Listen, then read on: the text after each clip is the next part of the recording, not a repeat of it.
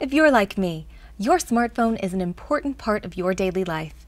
And now, with Apple CarPlay on your Yuvo e-services system with navigation, smartphone functions are fully integrated with your Kia driving experience. Apple CarPlay enables your Yuvo e-services system to become a virtual display and controller for certain features of compatible iPhones.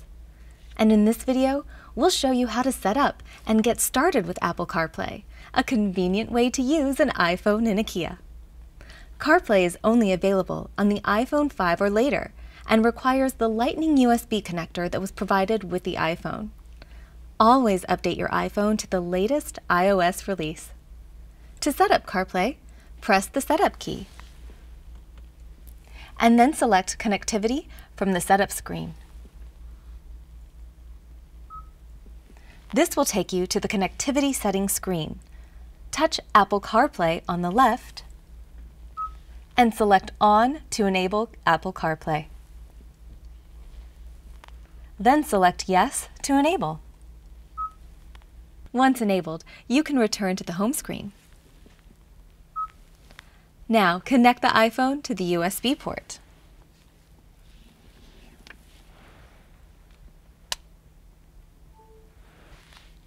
The Yuvo e-services system will read the USB connect, display a message that Apple CarPlay is connected, and the home screen will now display the Apple CarPlay icon.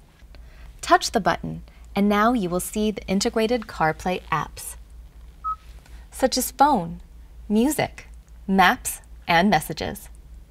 A wide range of third-party apps are also available through the App Store, such as Pandora, Spotify, and iHeartRadio. You can always touch the Kia button to return to the Yuvo e-services navigation home screen. Apple CarPlay, a higher level of connectivity, and a convenient way to use an iPhone in a Kia. For more information, check your car multimedia system user's manual or the Quick Start Guide hang tag that came with your new Kia. Thanks for watching.